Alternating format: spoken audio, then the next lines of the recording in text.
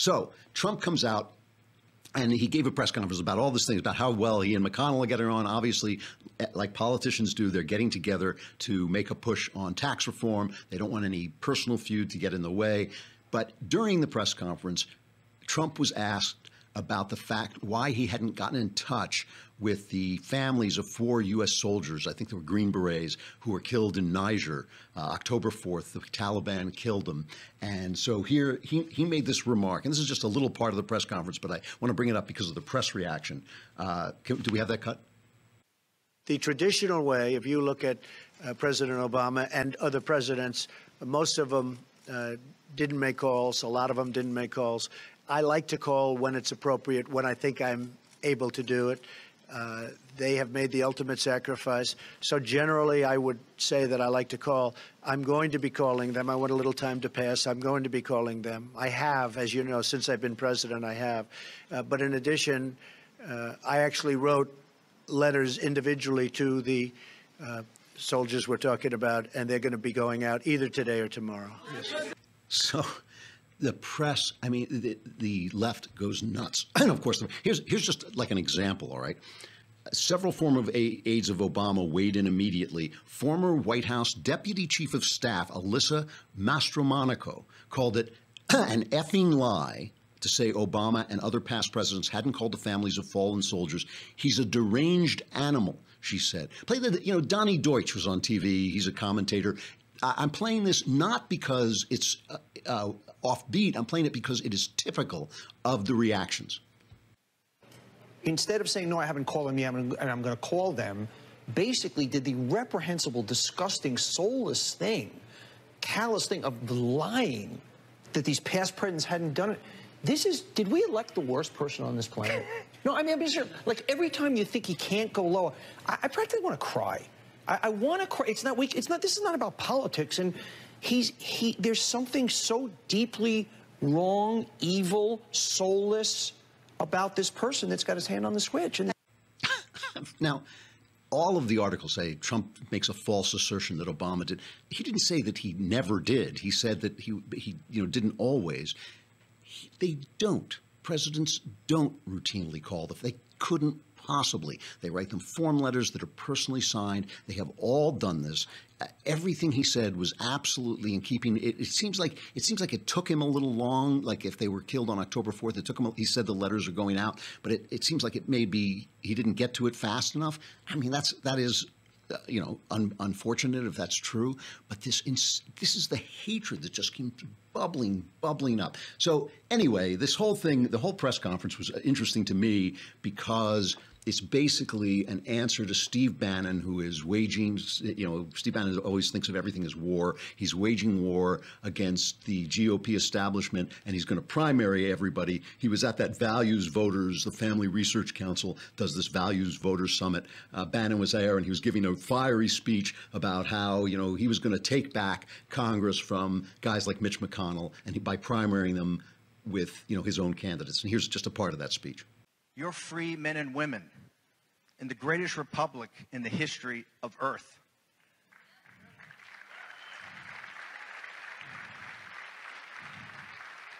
And why are we nationalists? It's not ethno-nationalism. These guys can run that drill all they want. It's economic nationalism. It doesn't matter what your race is, your ethnicity, your gender, your religion, your sexual preference. It doesn't matter. Does not matter. As long as you're a citizen of this republic, that's what matters. Economic nationalism is what binds us together. Economic nationalism and understanding we're going to bring those jobs back. It's not the second law of thermodynamics why they left. There's no inexorable law that took those jobs to Asia and those factories to Asia and left us with gutted communities of opioid addicts. So that's Bannon, on the warpath against what he calls the GOP establishment. I just want to point out, though, that this Value Voter Summit, the Family Research Council was deemed a hate group by the Southern Poverty Law Center, a hate group that has dedicated itself to calling conservatives hate groups. And a lot of the press, on just in this theme of press hatred, a lot of the press was like Bannon, because Trump was also there. Trump and Bannon speak to hate group. Trump is first person to speak to hate group. All baloney. I mean, there are conservative Christians. I don't agree with everything the Family Research Council says, but they are conservative Christians just putting forward that point of view. They are not a hate group in any way. And you could hear them applauding. These are conservative Christians when Bannon is saying, doesn't matter if you're gay, doesn't matter where you come from, doesn't matter who you are, what color you are. They're applauding. They're saying, yeah, that's right, you're an American. Okay, so here's what I like. Trump before, the thing about Trump is becoming a politician, but he's so blunt that he's not really as good at being a politician as some of these more subtle guys. And sometimes the bluntness is great, sometimes it's not so great. But before lunch, he was asked about Bannon being on the warpath. Okay, so this is, I guess, the first one is number 2. Well, Steve is very committed. He's a friend of mine, and he's very committed to getting things passed. I mean, look, I have, despite what the press writes, I have great relationships with actually many senators, but in particular with most Republican senators. But we're not getting the job done. And I'm not going to blame myself, I'll be honest. They are not getting the job done. We've had health care approved, and then you had a surprise vote by John McCain. We've had other things happen, and they're not getting the job done. And I can understand where Steve Bannon's coming from, and I can understand, to be honest with you, John, I can understand where a lot of people are coming from, because I'm not happy about it, and a lot of people aren't happy about it. Okay, so he understands this is before lunch with Mitch McConnell. He understands where Bannon is coming from, and he's really annoyed at the Congress, and it's not his fault, it's the Congress's fault. Then he has lunch, they kiss, they talk, they play footsie under the table. Then after lunch, they ask him, this is an amazing press conference, by the way. Well, let's just play this. After lunch, they ask him, and he changes his tune just a little bit. It's cut 4. I have a very good relationship, as you know, with Steve Bannon. Steve's been a friend of mine for a long time. I like Steve a lot. Steve is doing what Steve thinks is the right thing. Some of the people that he may be looking at, I'm going to see if we talk him out of that, because frankly, they're great people. So now he's going to talk to Steve Bannon, maybe help out Mitch McConnell a little bit. This was an amazing press conference, by the way, because it was 40 minutes long, and the press, he just let the press shout questions at him for 40 minutes and answered every question. The guy he is the most transparent president in my memory. I mean, I've never seen a president so open to talking to the press, and it was fairly friendly. I mean, it was not the press screaming the way they sometimes do, and it was not Trump insulting them constantly. It was pretty friendly. So Mitch McConnell stepped up too, and they were both, now Trump just loves Mitch McConnell, and we should play the cut of Trump number 9. This is Trump saying, now we're the greatest of friends now. It must have been a fantastic lunch. I mean, But we've been friends for a long time. We are probably now, despite what we read, we're probably now, I think, at least as far as I'm concerned, closer than ever before. And the relationship is very good. We're fighting for the same thing. We're fighting for lower taxes, big tax cuts, the biggest tax cuts in the history of our nation. Okay, so now they're the best of friends. And Mitch McConnell got up, and he had the big thing about Bannon that he just didn't think. He pointed out that when they sent up the Tea Party candidates last time, they all got smushed, because what happens with Tea Party candidates is they can win in Congress, where you're trying to win a small constituency, normally kind of homogenous. All the people in that little area, have the same kind of politics. But when you send them up on the national stage trying to win in the Senate especially, it becomes much harder. And so Mitch McConnell, listen to how Mitch McConnell actually sounds a little like Trump here. The goal here is to win elections in November.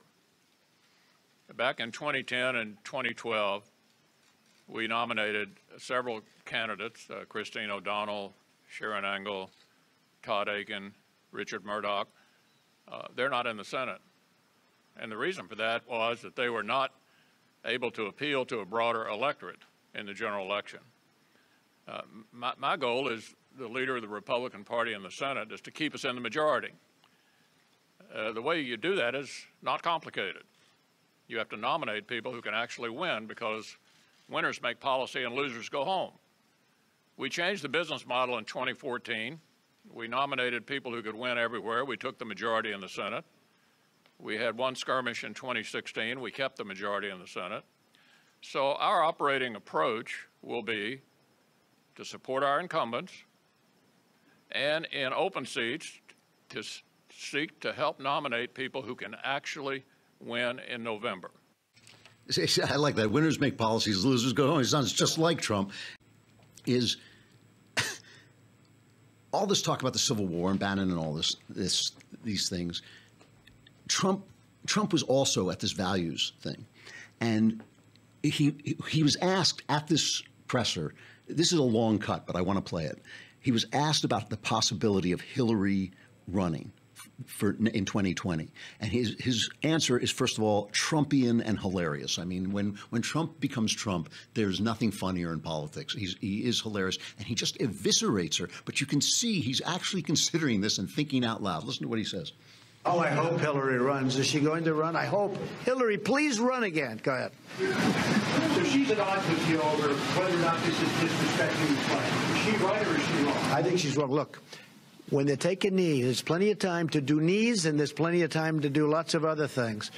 But when you take a knee, well, that's why she lost the election. I mean, honestly, it's that thinking. That is the reason she lost the election. When you go down and take a knee or any other way, you're sitting, essentially, for our great national anthem. You're disrespecting our flag, and you're disrespecting our country.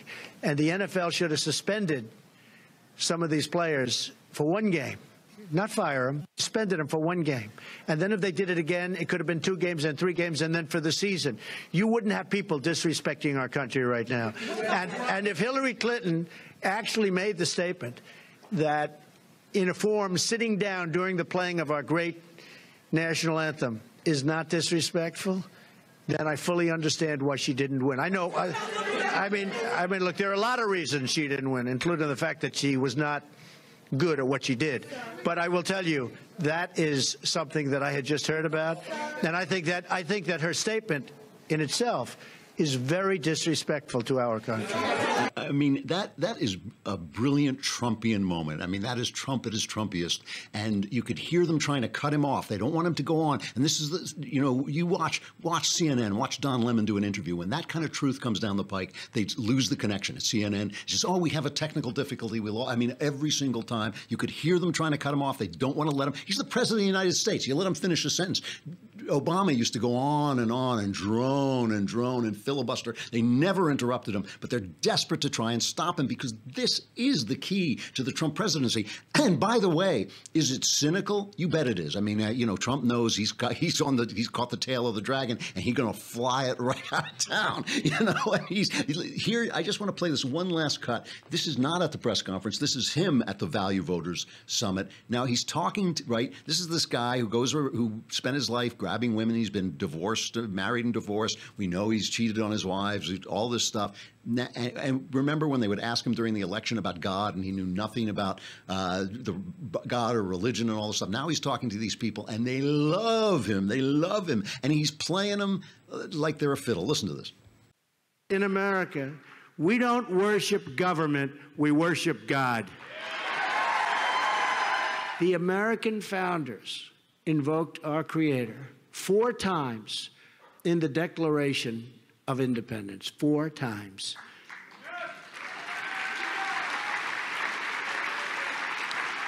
How times have changed, but you know what? Now they're changing back again. Just remember that. We are stopping cold the attacks on Judeo-Christian values.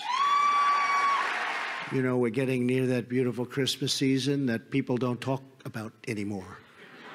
They don't use the word Christmas because it's not politically correct. You go to department stores and they'll say Happy New Year, and they'll say other things, and it'll be red. They'll have it painted, but they don't say, well, guess what? We're saying Merry Christmas again. So the reactions of people at this thing. Here's Pat Flynn from Catholics for Freedom of Religion. It's like a cloud has lifted. When Obama was in, everything was sad. Nothing was good. Now look at the smiling faces. Look at people getting jobs again. Another This is still Flynn, sorry. We tried nice guys. We had John McCain, Mitt Romney. They were nice, smiling at everybody, but they couldn't beat Hillary. Romney, I mean, come on. The only thing people remember about him is that he tied a dog to the roof of his car.